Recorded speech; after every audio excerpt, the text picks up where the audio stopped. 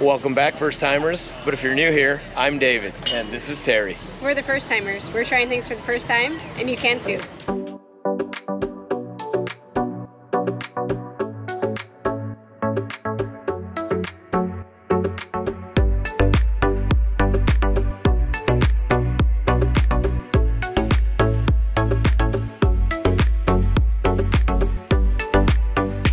In today's episode, we're down at Pier Park in Panama City Beach, Florida. We're gonna walk the pier, show you around some shops, get on the Ferris wheel, SkyWheel. We've got a whole day planned for you and just a little bit of time to do it. We're kind of dodging storms right now, so we're gonna try and hit this quick, show you around before we get soaked. It's 1,500 feet long, $7 for fishing, $4 just to walk the pier. $3 for military, active, or retired, and $3 for anybody that is disabled. Now, the pier is open 365 days a year, 7 days a week, 24 hours a day.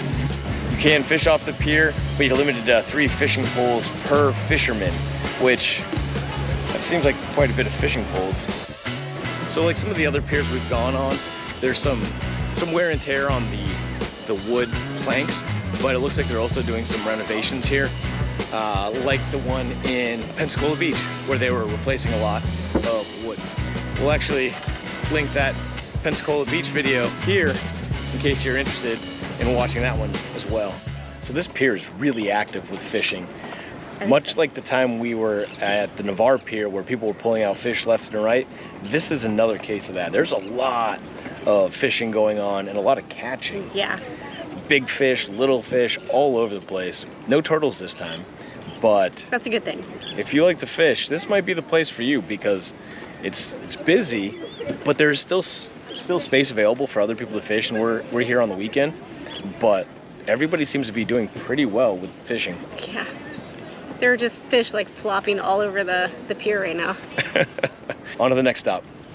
This is a hustling and bustling area. There's a lot of traffic, so if you're crossing the streets, pay attention to the crosswalks, the signals and everything. There's just be careful. A lot of commotion going on. But Terry, tell us about where we're at. So we're at Pier Park. It's right across the street from the actual pier. And there's 123 stores. Wow. Stores, restaurants. I mean, they got a Target, a JCPenney, you name it, they probably got it here. We got a Dick's Last Resort over here if you want to get made fun of.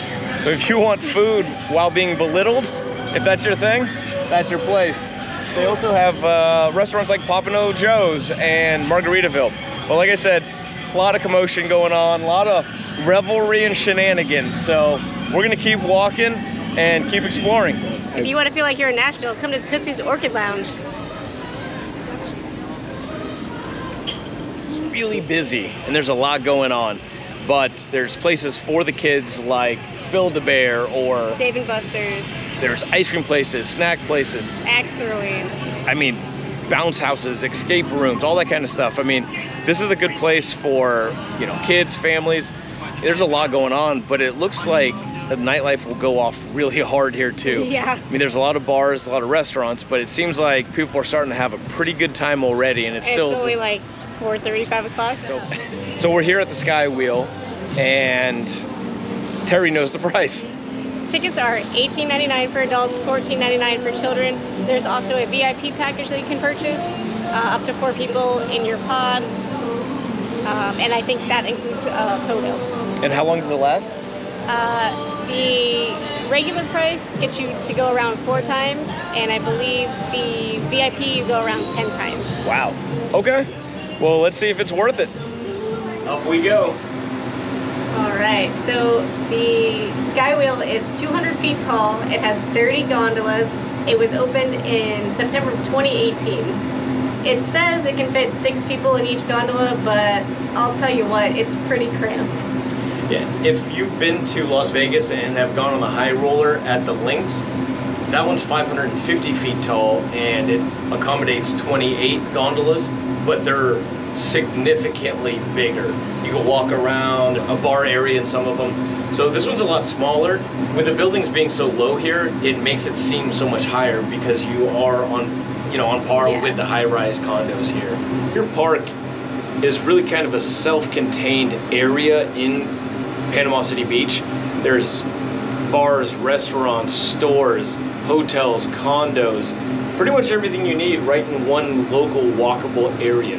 Well, we had to get out of that hustle and bustle going on at the Pier Park.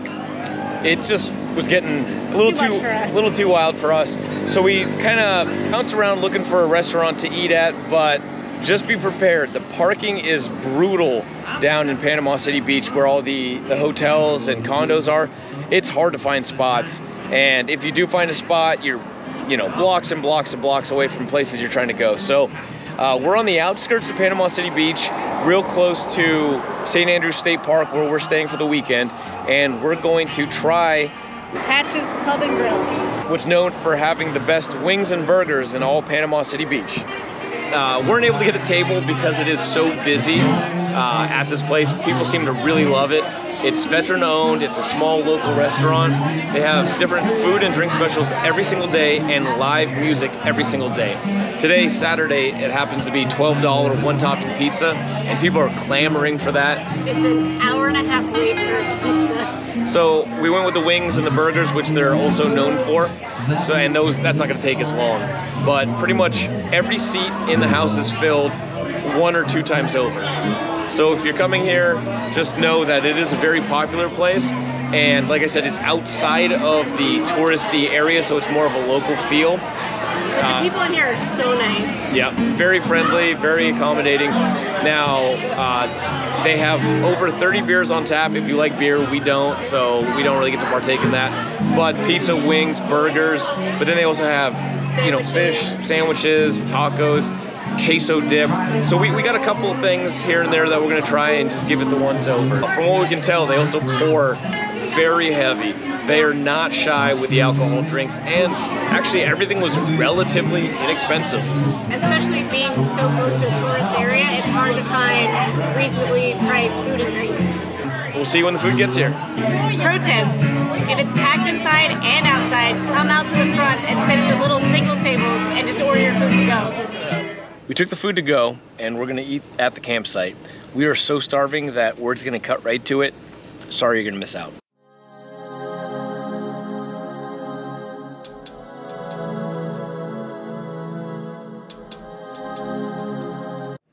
So the food was so much better than we ever anticipated. If you're in this area and you're trying to avoid the touristy areas and the tourist traps, make sure you check out Patch's Pub because they know what they're doing. They can pour a drink, they can make some food, and they got live music playing. Thanks again for following along this episode, and join us next time when we do something else new for the first time. Don't forget to like, comment, and subscribe. First timers. High five. We'll see you next time.